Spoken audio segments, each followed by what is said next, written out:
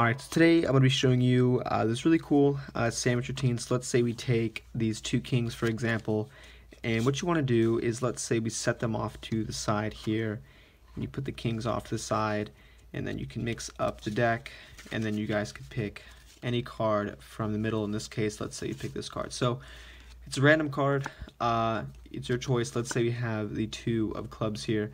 What we can do is mix the two of clubs into the middle of the deck as well. So we have your selected card somewhere in the middle, the kings off to the side, and then if you were here, what I'd let you do is cut the cards anywhere you like. So let's say you would cut them right here. It's a completely fair choice. You take that, put the kings directly where you cut with a single snap. You can see, guys, that the cards now, the kings have sandwiched one card, and this card is going to be your card, the two of clubs. So this is a trick, and if you want to learn how to do it, don't forget to stick around for the tutorial. Alright, so here's how you guys are going to be able to do the trick. So the first thing what you want to do is you can take two, or like a pair, maybe like kings or something that kind of stands out, and you can sandwich cards in between. So let's say we have the two kings. So essentially, to start it off, what you do is you tell spectators, alright, you have these two kings, and what you're doing is, as you're showing them the two kings, you're getting a pinky break underneath the top card like this, and the moment you slide off one king, you say, I'm going to use the two kings here, and then you pick it up from the break. Once you have a three card break here, and you have that random card behind the two kings, you slide off, so it's in middle grip, you slide off the first king,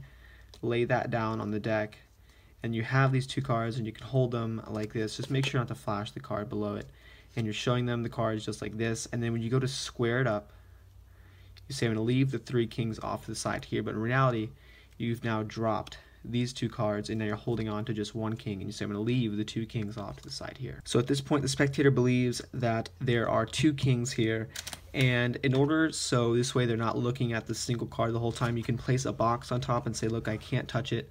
And the whole reason you do that is just because, like, if the spectator's looking at this card multiple times, they're going to notice that it's not two cards thick. So if you leave a box on it, they're not going to be able to look at it the whole time. So from here, you have the two cards on top. So you have the face-up king and the random card on top. And all I did in the performance was I double undercut these two cards to the bottom. So you can just riffle down the side or the bottom and then just get two cards. And from here, you have a two-card thumb break, and use your pinky of your other hand to double undercut these cards to the bottom. And now you have moved the face-up king all the way to the bottom of the deck.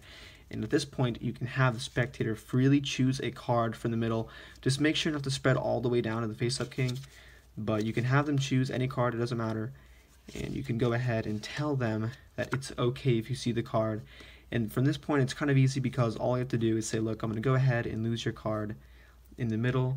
And all I did when I just put the card on top of the deck was you show the card to the spectator, you put it face down, you catch a pinky break by pushing over the top card with your thumb, pulling back, getting the pinky break, and you're doing the same exact move, so you're doing the double undercut. So now you have a thumb break, the cards are like this, you move half the cards below with your pinky, move that to the top, and then cut that again. So this is what you're left with. You have the king at the bottom now, and you've just moved the spectator's card directly below the king. So what happens is when you tell the spectator to cut the cards, they're cutting the cards wherever they want. So you put the top half of the deck down, you're holding the bottom half with the spectator's selection here and the face-up king here. And remember, you only have one king here. So you say, look, I'm going to go ahead and take the two kings, put them exactly where you cut to, and you kind of quickly come over with the one king, put it on top. You can square it up so this way they cannot see that it's just one card. And from here, you're set up because you already have the face-up king and the spectator's choice. You just drop the deck on here, snap your fingers, and then you can spread the deck to show them that right here in the middle where you cut at, you actually have the spectator's card. So this is the trick, guys. I hope you guys like it, and as always, thanks for watching.